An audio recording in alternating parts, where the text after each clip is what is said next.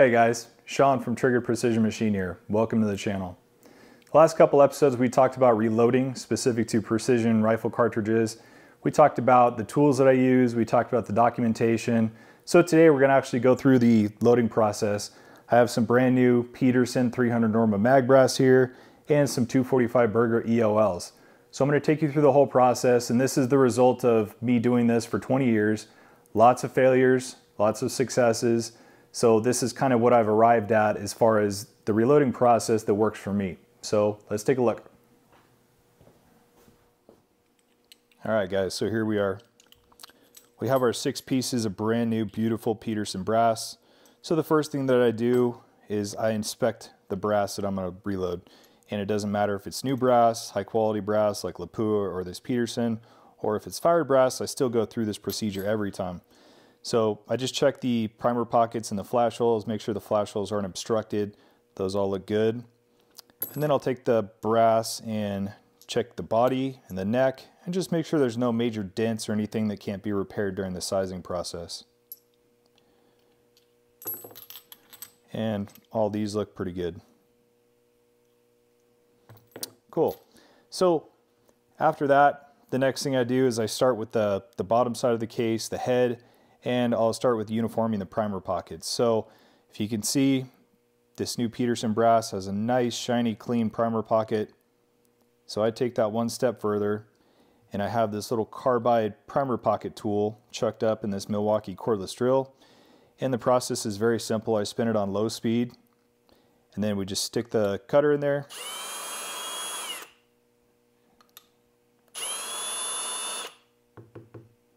And what that ends up doing is it squares up the edges of the inside of the primer pocket and gives you a nice flat surface down there where the cup is going to seal and give you nice positive ignition, so you have a little bit better consistency with your reloads from what I found.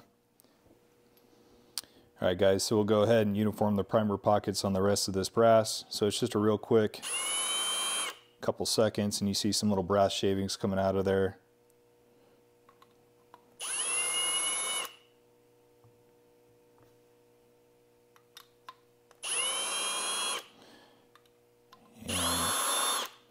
You can actually feel the cutter engaging on the surfaces in there, so I'll usually do it until I don't feel any resistance on the cutter anymore.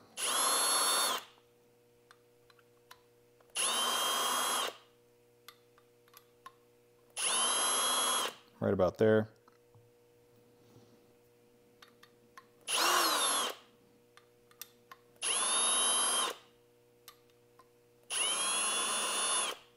That one's nice. And one more.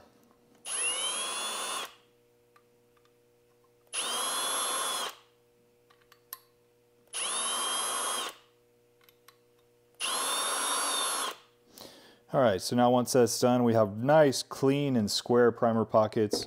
The next step is I will make sure the flash holes are nice and round by running this little hand reamer tool through the flash hole.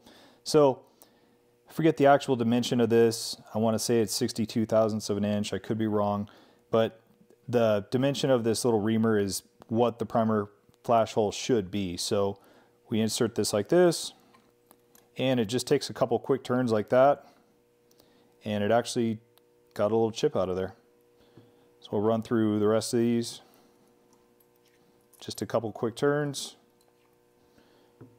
And it's actually cleaning out a little bit of material, so that just tells me that these flash holes are on the smaller side, which isn't necessarily bad, but they can be inconsistent. So everything about this process is being consistent and meticulous with what you do. So it's easy for us to sit there and go through these flash holes and make sure that they're all nice and uniform.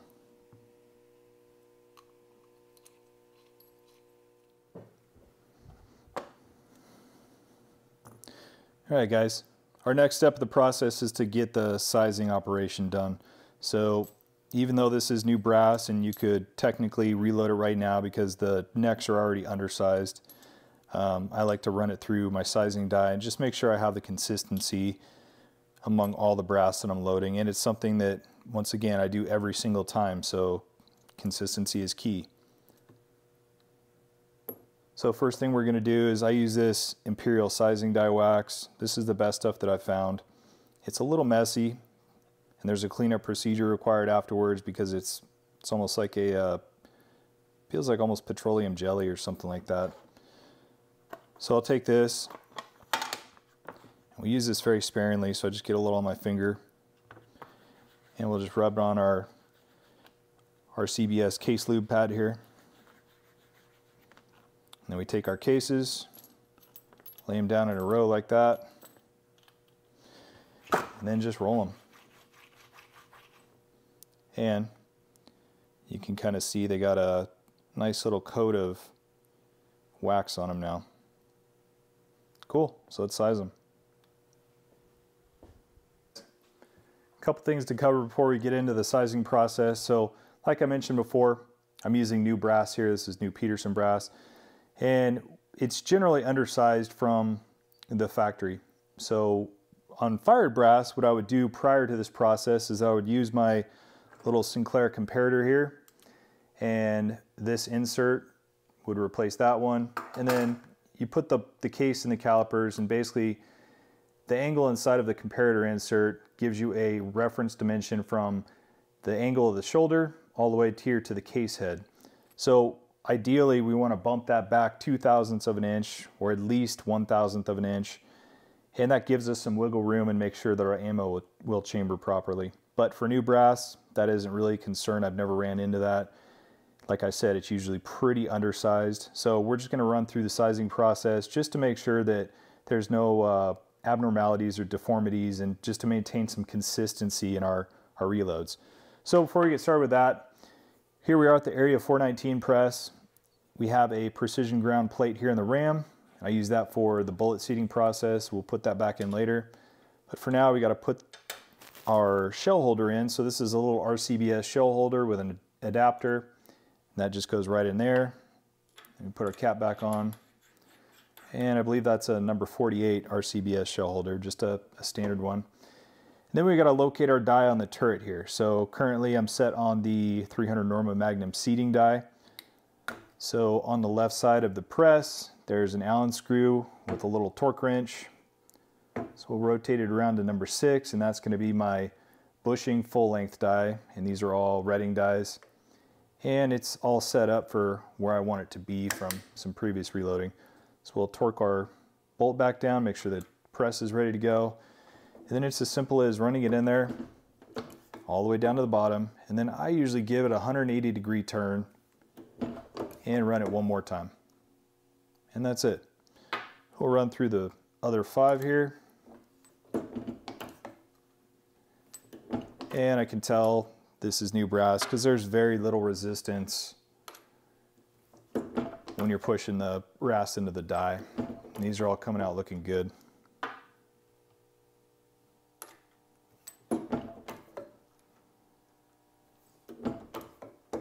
So pretty simple process, and once again, I can't harp on it enough, but consistency is key.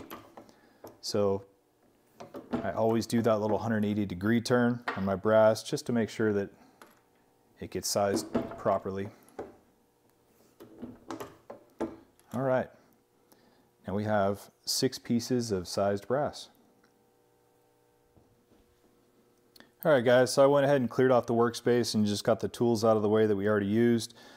So for a small batch of brass like this, I generally will just wipe it off with a rag and get the wax off of it. If it's a larger batch of brass, let's say more than 20 or so, then I'll throw it in my Dillon vibratory tumbler, and the corn cob or the walnut media, whatever I have in there, takes the wax off pretty good. But for a small batch like this, it's fine to just wipe it off.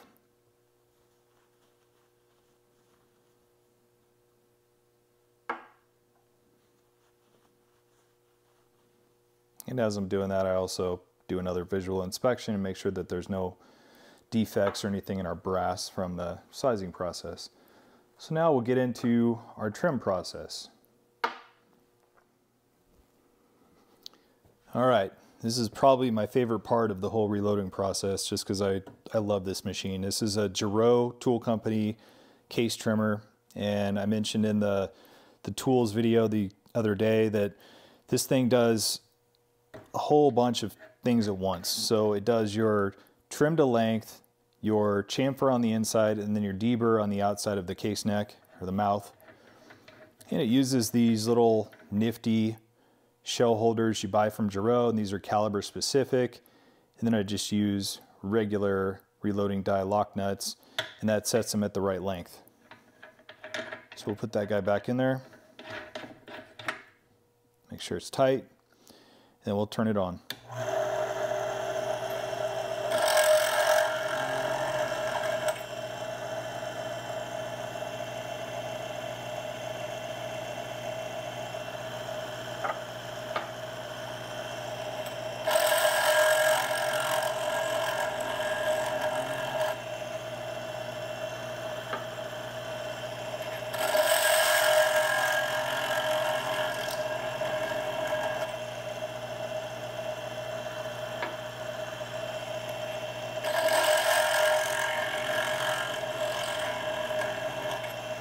This thing just does such a nice job.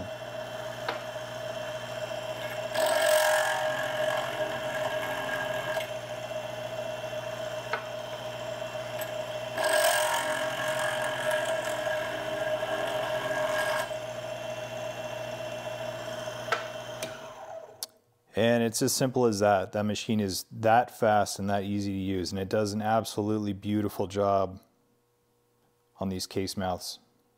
And every single one of them is perfect. Just an awesome tool. When we were over there doing the initial sizing process, I mentioned that there was a bolt on the side of the Area 419 press, and that's what locks the turret into place when you select the different positions. So Area 419 gives you this little preset torque wrench. So we just loosen that up, and that lets you rotate. And there's a hard stop. There's a detent here on the head that stops on each position. For this operation, we actually have to remove this head and put the spare head in. So simply loosen that up a little bit, and the head comes out. It's got a nice little place back there to hold them. Then we're going to put my spare head right here, and we just push it down.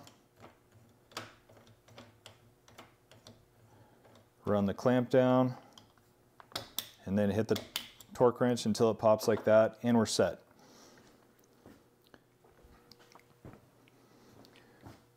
All right, so we got our turret head all swapped over. We're ready to go for the next operation.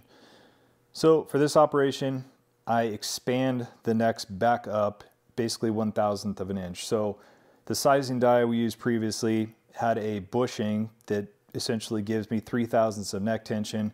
That's a little more than I like, and that's on purpose, because then I run this mandrel through it, and this mandrel is 2/1000ths of an inch undersized from 30 caliber. So 308 minus 2/1000ths gives you 0.306, which is 2/1000ths neck tension. That's exactly where I want to be. Not a lot of people do this, and my reason for doing it is, even though this is great quality brass, we cannot know for sure if every single neck is the same thickness. So if you have a case or a couple cases with thicker or thinner necks, that's going to change the inside dimension when you size it with the bushing on the outside of the neck. Another way of going around this is a lot of people will expand the necks to a known diameter on the inside, and then they run a trimmer over the outside of the neck, and that gives you a very consistent neck dimension. And from that point on, you can neck size them, and you know that the inside diameter is going to be the same for the correct tension. So we'll put this little expanding mandrel together, and it's got this little riser with a window there that you can see the mandrel. Put that here into position 6, and there we go. That's about right. One thing we have to do before we run these cases through this expanding mandrel is we have to lubricate the inside of the neck. So I use the same Imperial wax that we use for the sizing operation, and just get one of these Q-tip applicator things, and I'll just give it just a little bit on the inside, and that's all you need to do. That's it. All that does is just lubricates the inside of the neck for the expanding mandrel, so you don't get any galling or anything like that, and you get a nice smooth finish in there. And that's that. So now we're ready to run them through our expanding mandrel. And here we go. And it's as simple as that. So you run it up the mandrel until the mandrel is fully inserted, and it just gives you a perfect inside dimension. And one quick thing to talk about is this only works with well annealed brass or new brass. So brass that hasn't been work hardened in this area. If you have brass that's been fired 3 or 4 times, it begins to get work hardened, and what that means is you're going to have more spring back. So the brass, after we shoot it, each time we shoot it, it gets harder and harder. So we have to anneal the brass at some point. I typically will anneal my brass every single firing. I like to take care of it, and because I do this procedure, I feel like it makes it more consistent. Hopefully this angle shows a little bit better, but if you look right here, move our case up, see it comes up onto the mandrel, then nice and smooth back out.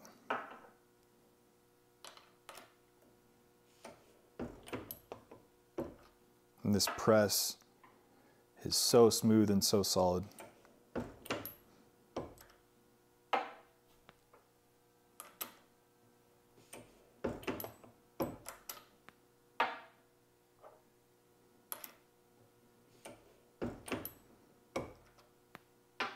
All right, and that's that. All right, guys, so we completed all the case prep here on the head end of the case. We completed all the case prep here at the neck end of the case, so we're all sized. Our necks have been expanded back out, so we have a good 2/1000 of an inch bullet tension. So the only thing left to do before we prime these and charge them with powder is we have to remove that lube we put inside the neck. I like these necks to be nice and clean, and the lube's going to give us an inconsistent grab on the bullet. So the way I do that, take my Dillon vibratory tumbler, I'll throw them in there, and I'll run them for 20 minutes to a half an hour, and that does a pretty good job of removing all the lube from the inside of that case neck. We'll snug this down, and we'll come back in 20 minutes and check on them.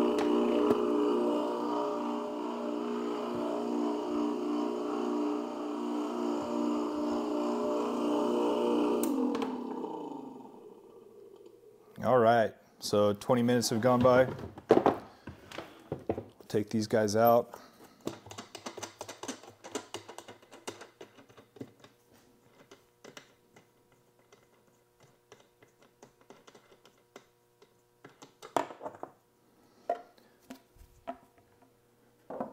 Set that over here, and then I use this little Franklin Arsenal media separator.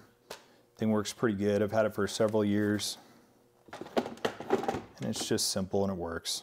We'll dump all this into here.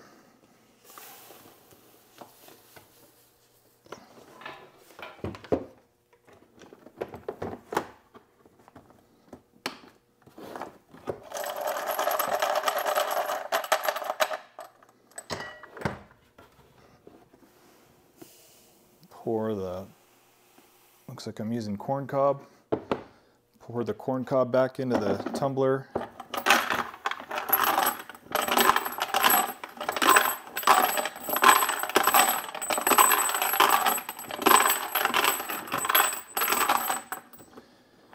That's usually all it takes, just a few turns.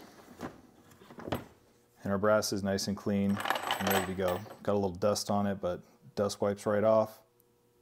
So we'll go ahead and do that next, and we'll get them ready to prime and charge. All right, guys, so our cases are all nice and wiped off and clean. So now it's time to prime them. I've got my RCBS hand prime tool here.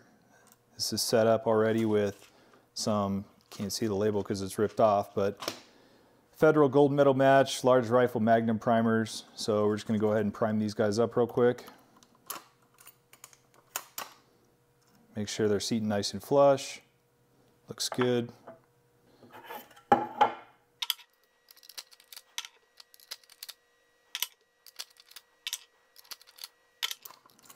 And the last one.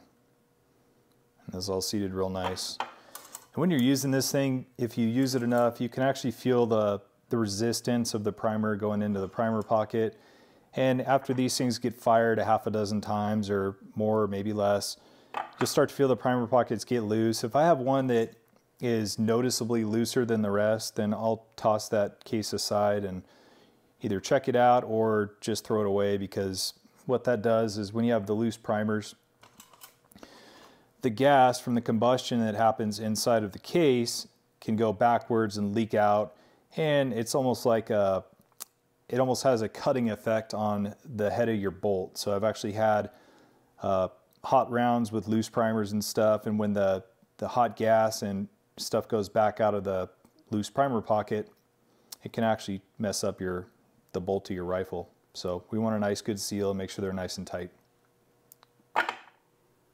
All right, moving on to charging these things up with some powder. I'm going to be using Hodgdon Rotumbo. I try to stick with these Hodgdon Extreme powders. I found that they're very, very temp stable. And up here we can have close to 100-degree spread in temperature depending on the season and the time of the year. So we'll go ahead and pour some of this to our auto trickler hopper here. Put some into our trickler. And that should be enough.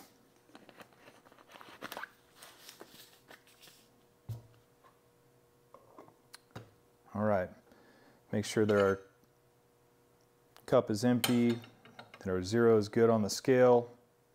So it actually had a couple kernels of powder in it, so we'll re-zero it. And we're off. All right guys, so I got our charge weight programmed in. This is the Auto Trickler V3.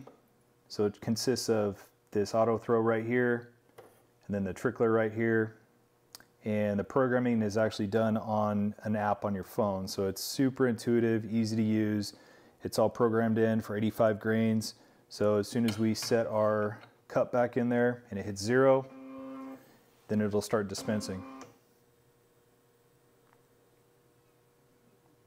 And it's pretty fast. So it overshot, oh, they're corrected. So it's just over 0.2 of a grain, which 0.2 of a grain is of this Rotumbo powder. That's basically one little stick of powder. So I'm good with that. And it keeps fluctuating back and forth between 85 and 8502. So use these nice Area 419 funnels. They have interchangeable tips here for different calibers. I obviously have the 30 cal one in now, so that just goes right on there. And we'll charge it up.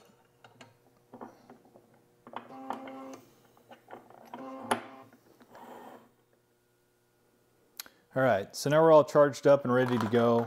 Like I mentioned, we're going to be loading these 245 Berger EOL Elite Hunters, 807 G1 BC, pretty impressive, 109 minimum twist.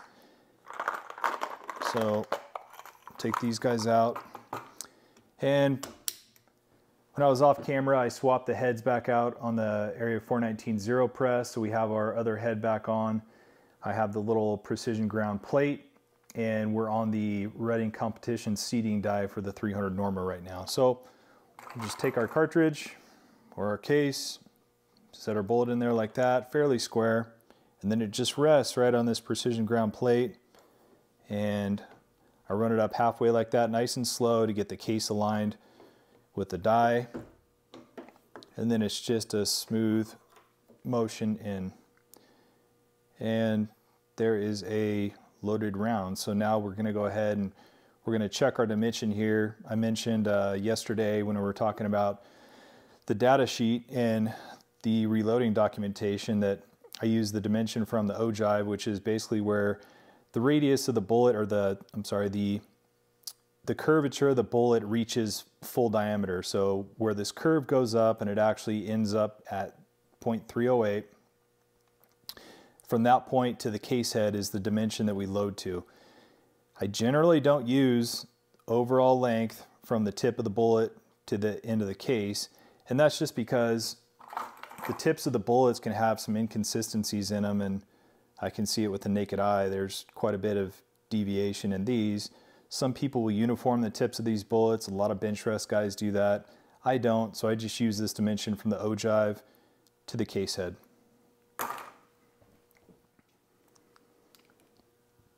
All right guys, before we load the rest, I'll show you how I take that dimension from the ogive to the case head. So I use these calipers with the Sinclair International comparator, and it has a 30 caliber insert in it right now. So what I'll do is run the calipers flush up against it, make sure they're zeroed, and then I want my loaded round to be 2.688. So we slowly move our way back up.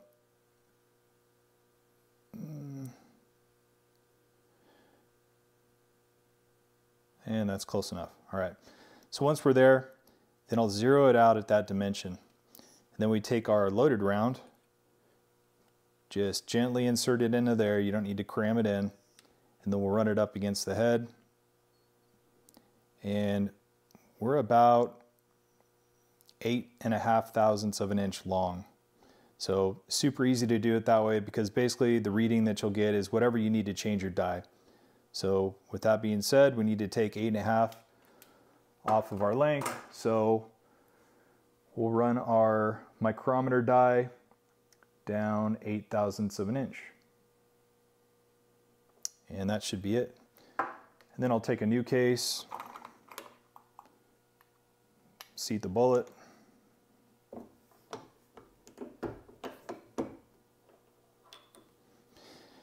And usually it's spot on the second time around, so make sure that we're at our 2.688. Put our bullet back in, and it's dead on. So that's the nice thing about these Reading micrometer dies, is you have direct readings up here on the micrometer, and you can make adjustments like that very easily. All right, so we'll go ahead and charge up the rest.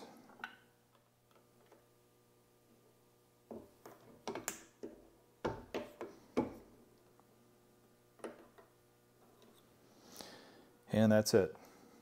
So we have our 6 beautiful loaded rounds. Just absolutely gorgeous looking. So before we wrap it up today, I'll go over something that I talked about in the documentation video, and that is marking your cases or keeping track of how many times they're fired. So on brass like this 300 Norma Magnum brass, this stuff is not cheap. I like to make it last as long as possible and try to take care of it. I anneal this stuff every time, so generally speaking, I don't mark my case heads. However, hypothetically, if this was something else, like let's say 6.5 Creedmoor, that I'll usually anneal those every 4 to 5 reloadings, I would go just take a Sharpie as simple as that. And I hope you guys can see that. Just 2 small lines on the case head, and that would tell me that this case has been fired twice. So when I go run this through the rifle again, and next time I load it, I'll put a 3rd mark on there. And when I get to 4, if this was 6.5 Creedmoor, then after I tumbled it and cleaned it up, I would anneal it and get it ready to reload. So that's it for today. I hope you guys enjoyed that and got something out of it. I know there's a lot of information about reloading out there. I might do things a little different. I might do things the same as everyone else, but I hope you got something out of it. And in a following video, I want to take you guys through the process of prepping the fired brass. So that consists of using the wet tumbler. And from then on, the procedure is mostly the same, but we can go over that too as well in a future video. So thanks for sticking around, guys. Hope you guys enjoyed it. Have a good weekend.